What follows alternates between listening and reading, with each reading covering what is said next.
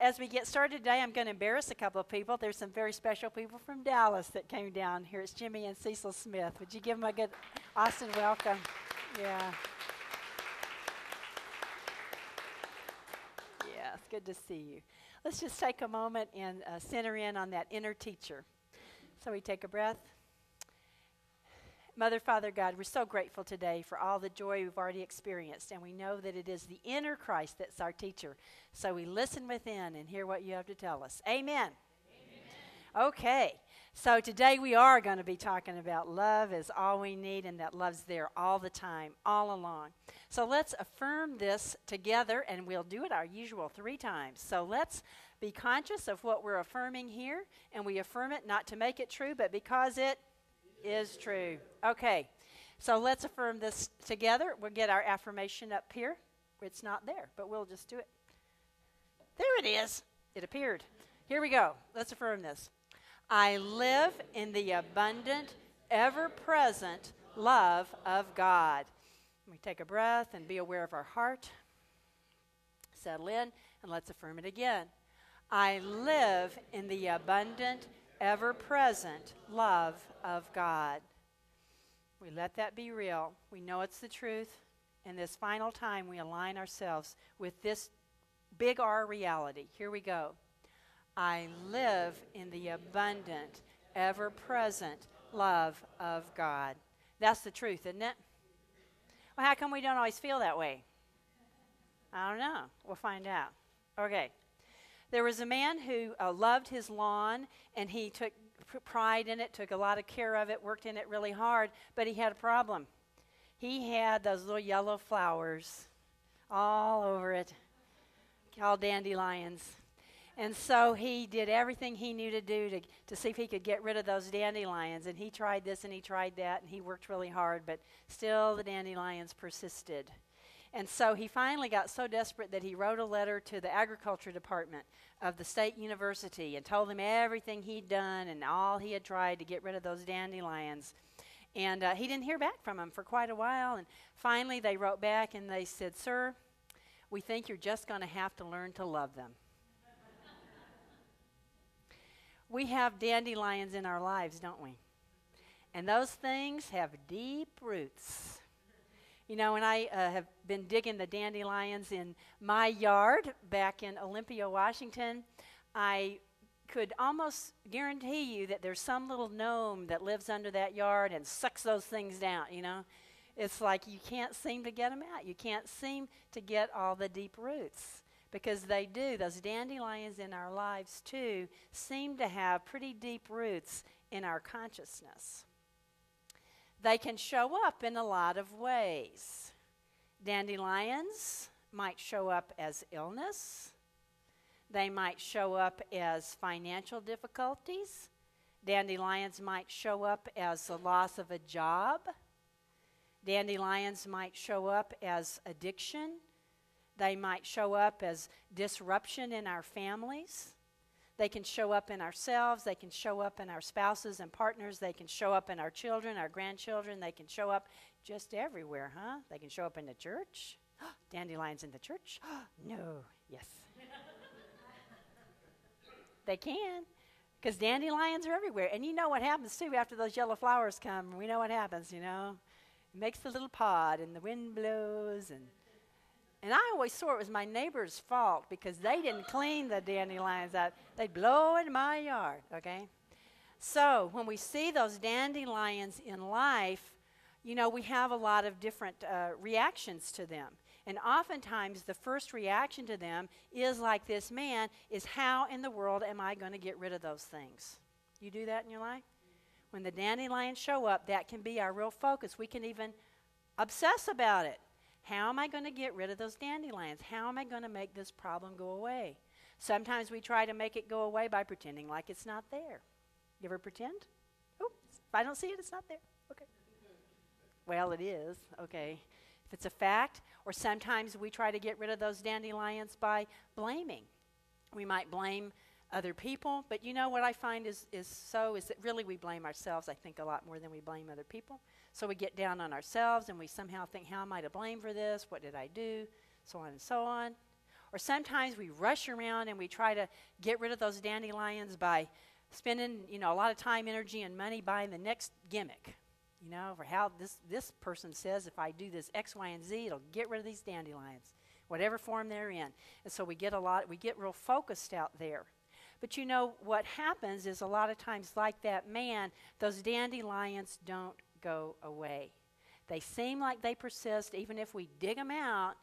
Sometimes those roots are deep, or it is the neighbor's fault. They blow into our yard. They blow in there. And so it seems like we have a hard time, releasing those dandelions. But what I want to do today is give us another thought about what dandelions might really be, those dandelions in our lives. Dandelions are a good thing, because what they do is they bring us up against the limits of our understanding of our spiritual nature. I'm going to say that again. Dandelions are a good thing in our lives because they bring us up against the limits of our understanding of our spiritual nature.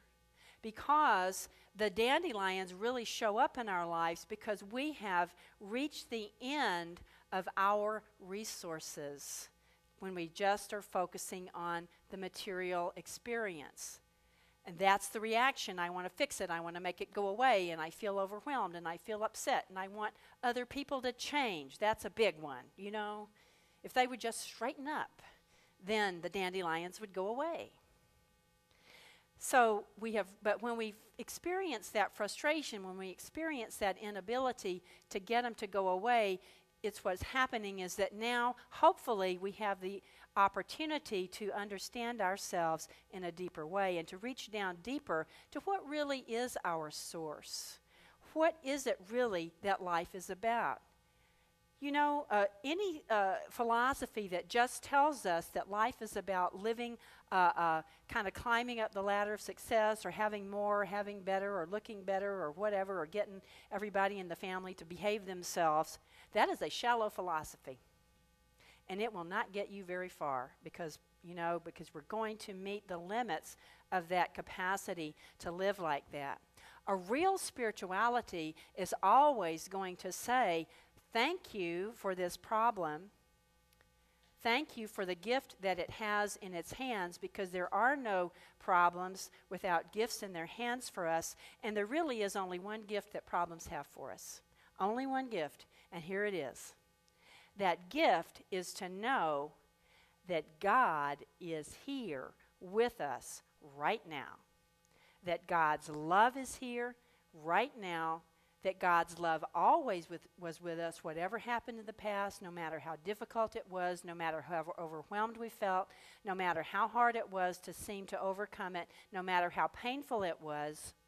The reality is that God was there then with us, God is there now with us, and God will be with us tomorrow, or in the next minute, or in the next hour.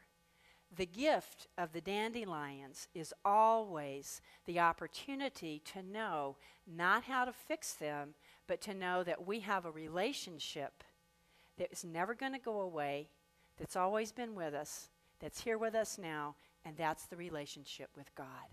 Whew. That's incredible. And that's, all any of us ever really want to know.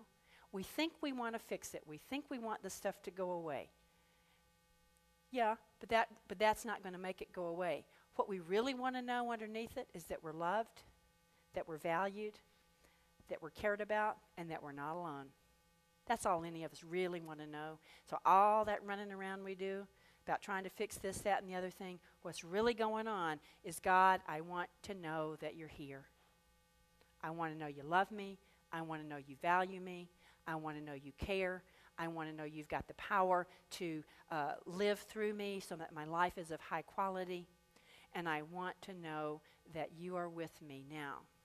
That can be harder when we're looking back at the past. And every one of us has got things in the past that we're like, where was God in that one? I invite you today, if you will, sometime this week, as God guides you, gently and lovingly, to visit some of those places where you're and ask God, where were you? Where were you? And I guarantee you, you will get a response, and it will be amazing to you. You will be so surprised, and it'll be good. It will be good. You may have to walk through some pain. You may have to walk through some emotions to experience that, but I guarantee you, you will get a response, and you will probably continue to get responses, and you will be amazed that even in the darkest, most difficult, hardest times in your life, where you thought, for goodness sake, I'm all alone, and what's going to happen to me? You were not alone. God was there. God's not a rescue operation. We're always like, God, how come you didn't change the circumstances? And God says, I was there because I was transforming you. I was giving you the resources to deal with things.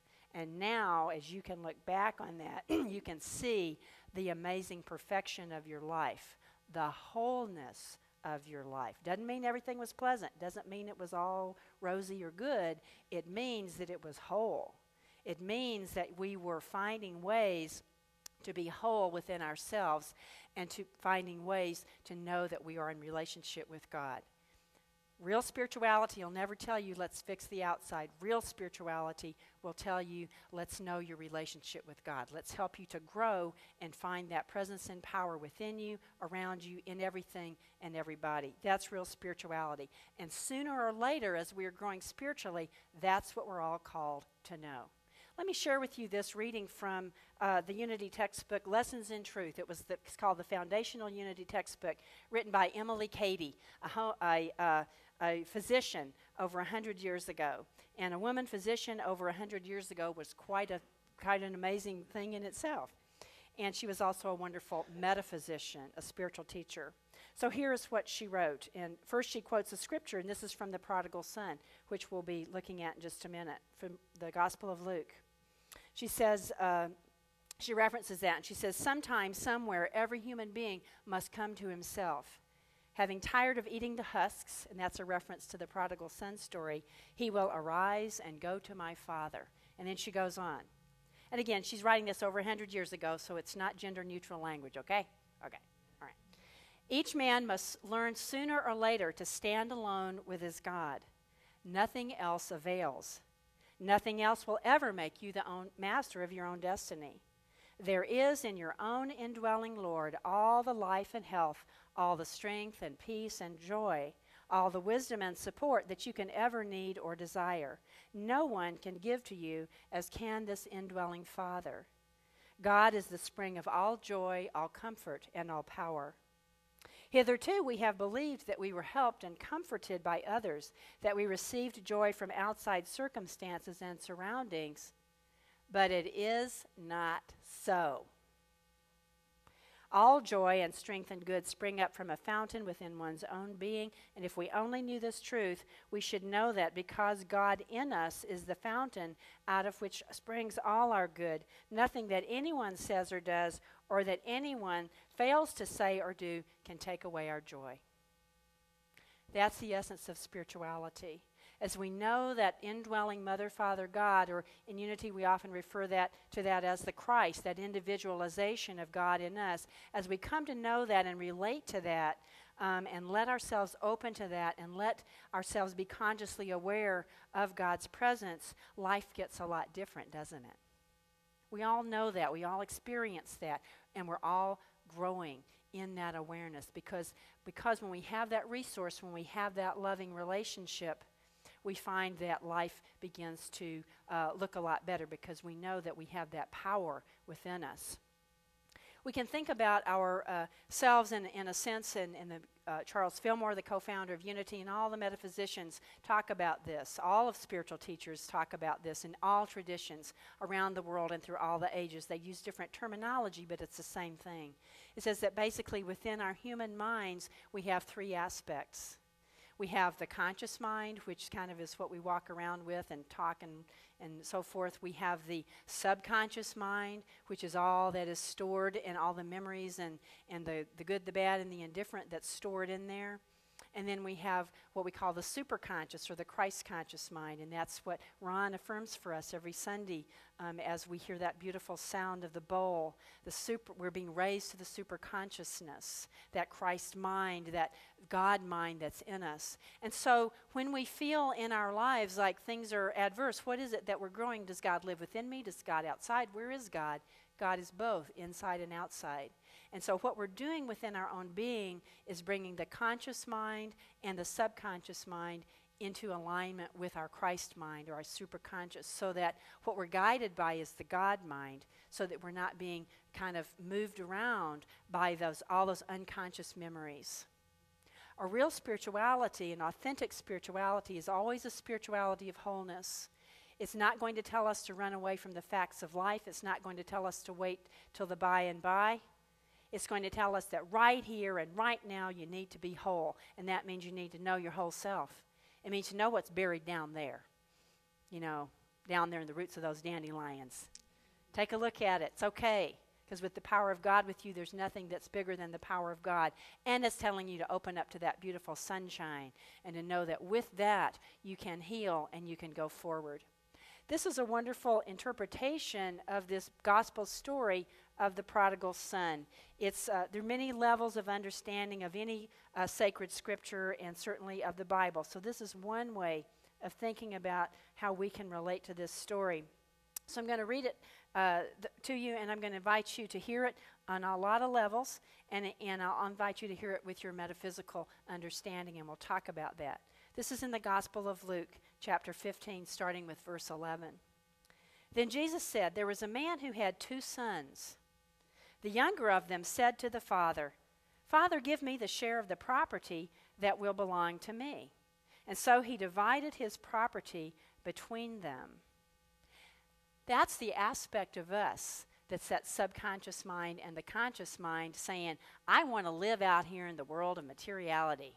I want to look out here and I want to see how I can climb the ladder, and I want to see how I can fix it all and make it all work because I know how to do this.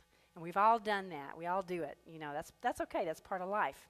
So the Father is symbolizes God within us. So the father divided his property. Okay, so a few days later, the younger son gathered all that he had, and he traveled to a distant country.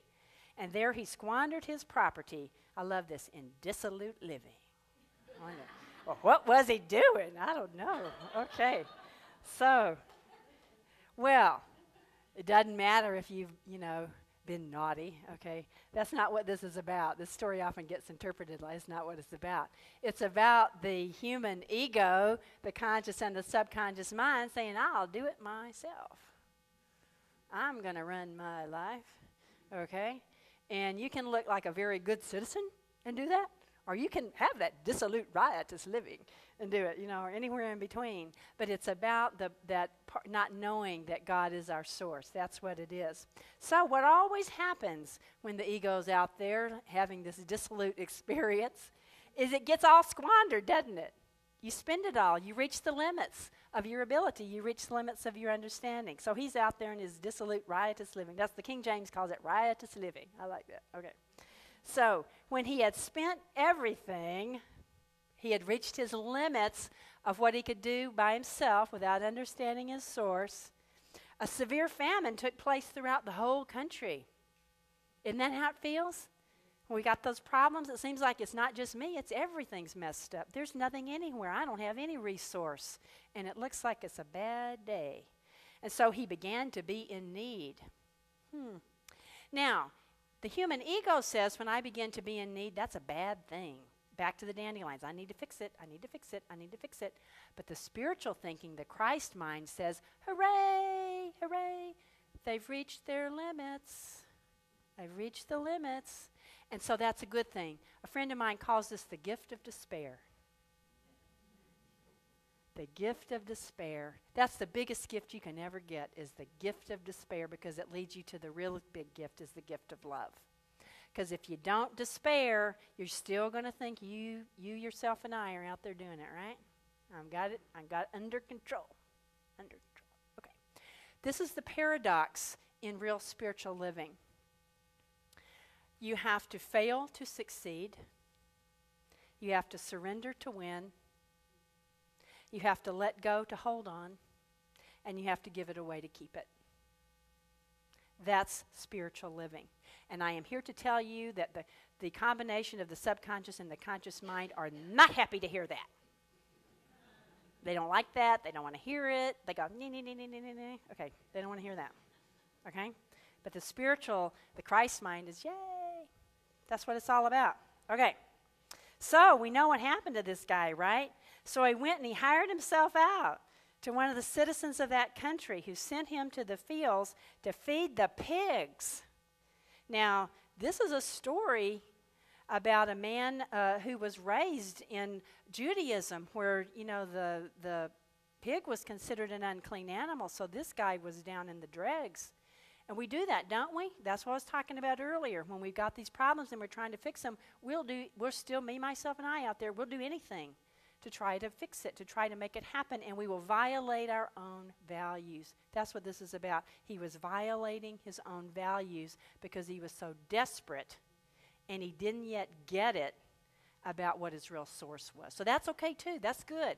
Because when we are desperate and we get out there and we do whatever it takes, the good news is it gets painful. Pain is a gift because it invites us to look for new resources inside of us. Okay, so he would have gladly filled himself with the pods that the pigs were eating, but nobody gave him anything. Wow, he's out there, he can't even eat the pig slop. That's low, okay? We've all been there. Don't you tell me you haven't been there. Okay, in our own way. I have. All right, so in our own way, each in our own way. We've been down there. Okay, and that's good news. That is good news. But then he came to himself because he'd heard enough. And he says, how many of my father's hired hands have enough bread and to spare? But here I am dying of hunger. So he starts thinking. So he says, I'm going to get up and go to my father, and I will say to him, Father, I've sinned against heaven and before you, and I'm no longer worthy to be called your son, so treat me like one of your hired hands. Now, this is another step in it, right? It's like, okay, all right, I'm willing to believe there's God or something, so I'm going to make a deal. God, let's make a deal. He's playing let's make a deal with God. We've all done that too. Let's make a deal. Okay, you don't have to treat me really well, but just a little bit. We'll make a deal, okay? I'll never do it again, okay? All right. So he's going to play let's make a deal with God. So you think this would irritate God, wouldn't you? Think God must be irritated with making deals. Okay, let's see what happened. We know what happened. Okay, so he set off and went to his father. And that symbolizes God, that presence around us, the presence within us. But while he was still afar off, his father saw him. Now, how do you think his father saw him when he was so far off? Because was God sitting in the house watching TV, twiddling his thumbs? You know where that father was. He was out there every day, standing on the edge of his property, looking for that son. When's he going to come back? I know he's coming back. He was out there looking for him actively. That's the presence of God in us. God isn't mad because we took our stuff and went out and experimented. God isn't mad because we wanted to make a deal. God is proactively, lovingly, spaciously, and graciously waiting and longing and looking for us all the time. All the time. God is never angry with us. God is never rejecting of us. God is simply gracious and just awaiting us to wake up. We're never really separate from God. That's our unity understanding. That's this beautiful philosophy. God lives within us, but we're not always awake to it. So God's simply awaiting us to wake up. That's the return to the Father, is the awakening, the realization of that God lives within us. So God is proactively, lovingly, compassionately present. Love is there all along, all the time. And so we know that his father saw him when he was afar off, and he ran out and he put his arms around his son and he kissed him. And the son said, Father, I've sinned against heaven and before you. I'm no longer worthy to be called your son. So he's still trying to make a deal, because he didn't know how God's going to react here. But the father said to his slaves, quickly bring out a robe, the best one, and put it on him, and put a ring on his finger and sandals on his feet. Let him be treated like the son that he is, with the wonderful garments and the sandals of understanding. On his feet, my son has come home. This whole story is the third story in a series of stories about finding what was lost. The first one's about the lost sheep. The second one's about the lost coin. And it builds up to the climax of the lost son, the lost daughter. I'm coming back to God, my Father, my Mother, the Spirit that lives within me. I'm coming back to true source so I can truly live. And he said to the people, he said, get the fatted calf and kill it and let's eat and celebrate. For this son of mine was dead, because he was living out there not understanding who he was, but now he's alive again. He was lost and he was found. And they began to celebrate. That's the reality of the spiritual life. That's the truth about who we are. Could we want anything better? This is it. This is living in the wholeness and the fullness and the joy of God. My friends, love is here now. Love always was. And love's going to be here in the next minute, the next year, the next millennium.